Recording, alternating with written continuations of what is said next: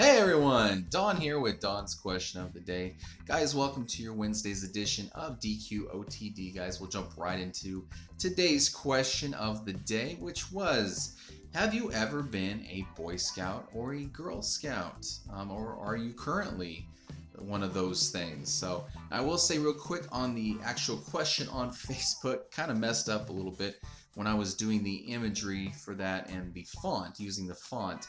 I had a slash in there for Girl Boy Scouts, but unfortunately the little slash did not appear in the final product, so it was a little confusing today. Did get some comments, but a little confusing with the slash missing. It was like Girls Boy Scouts, like what?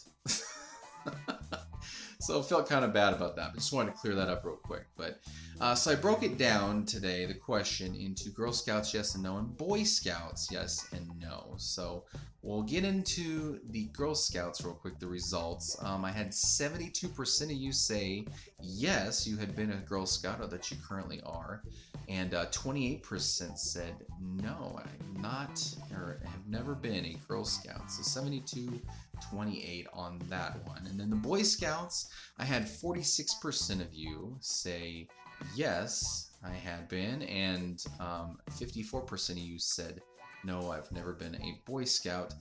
Now, before you go thinking, well, why did the boys have less on the yes? Unfortunately, I have more female answers that come in on DQOTD. That's just how it is right now until we get a little bit bigger on the subscriptions and the likes and stuff. But it does seem like I have a bigger female audience. So on gender questions and stuff, we can't really go too much or delve too much into the statistics as far as the gender goes.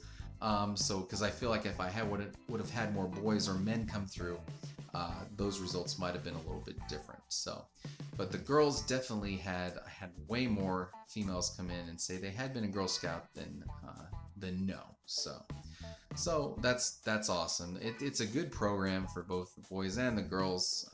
You know, it teaches you survival skills and social skills, and teaches you to be responsible for yourself and become a better person and an adult.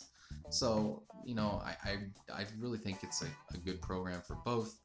I never have been in Boy Scouts, but I've been in something like it through a church program because my dad was a pastor. So, but that was just for one summer, and he was like a leader or something. But there was badges involved and stuff like that. It was pretty fun, so enjoyed it. But just a little facts about the Boy Scouts. They were formed in it was founded in 1910. So it's been around for a long time.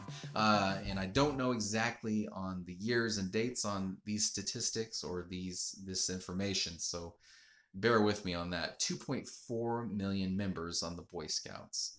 Now the Girl Scouts had 3.7 million members somewhere in this present day situation. I just don't know what the years are. So it does appear like there is more Girl Scouts than there are Boy Scouts as far as members of the actual foundation. So there's that.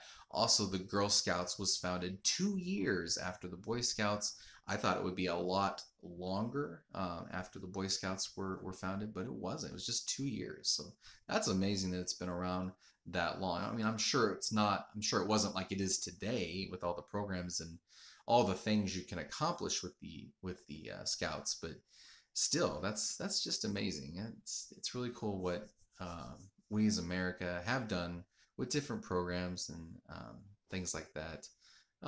Yeah, and you know, today they've become what they are, and all these millions of members. It's just really cool.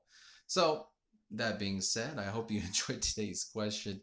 If you do like what I'm doing with Don's question of the day, please leave me a big fat thumbs up on this video and share DQOTD with your friends. Let them know what we're doing, and subscribe to DQOTD on YouTube for more videos just like this one, guys. Appreciate you so much, and for the answers today. It was great talking to all of you.